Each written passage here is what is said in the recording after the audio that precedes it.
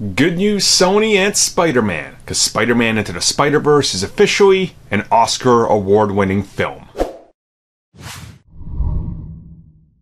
My wife and I, we covered Spider-Man Into the Spider-Verse. We absolutely love it.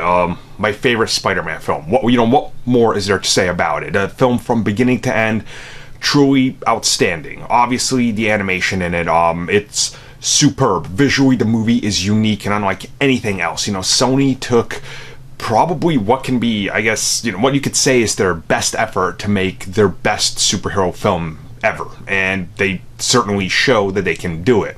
Obviously, now winning an Oscar, it was a given. I was a little bit worried. I'm like, are they gonna snub this movie? Because you just never know. Look at what's happening with Bohemian, right? It's like sound okay, whatever, but you get what I'm saying, right? You never know these things, and it winning this makes this movie even bigger than it was before. And certainly us fans love it. It made money, but it didn't make the money we thought it would or should make.